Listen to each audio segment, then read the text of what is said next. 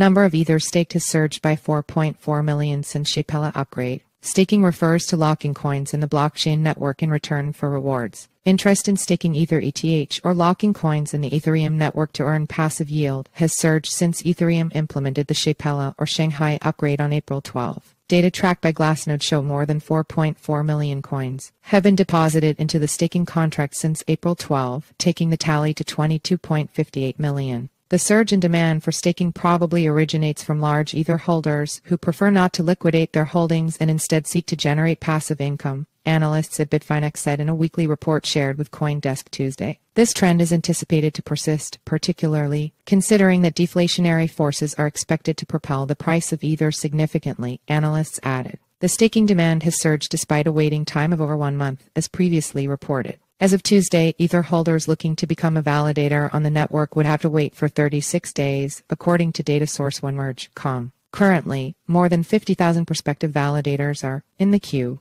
At press time, staking Ether offers an annualized yield of 4% to 5%. Validators are entities tasked with processing transactions and storing data on the blockchain and need to deposit at least 32 ETH. Ether owners continue to establish themselves as network validators, enticed by an annual yield of around 4 or 5% through token staking. Shapella de-risked staking. Staking, as a way of passive investing, began gathering traction after Ethereum's beacon chain went live in December 2020. But for 3 years, stakers were unable to withdraw locked coins at will, which exposed them to Ether price gyrations. The Shapella upgrade de-risked staking, allowing users to unlock their coins at will. The recently enabled withdrawal flexibility in ETH staking, courtesy of the Shapella upgrade, mitigates its perceived risk for many investors, Bitfinex's analysts noted. Prior to this upgrade, potential stakeholders may have been deterred from staking their ETH tokens due to concerns about their funds being locked for an unacceptably long duration. The increased demand for staking has yet to translate into a sustained Ether bull run. The cryptocurrency rose by 11.5% to $2,140 in 4 days following the Shapella upgrade, but has since retreated to trade at $1,850 at press time.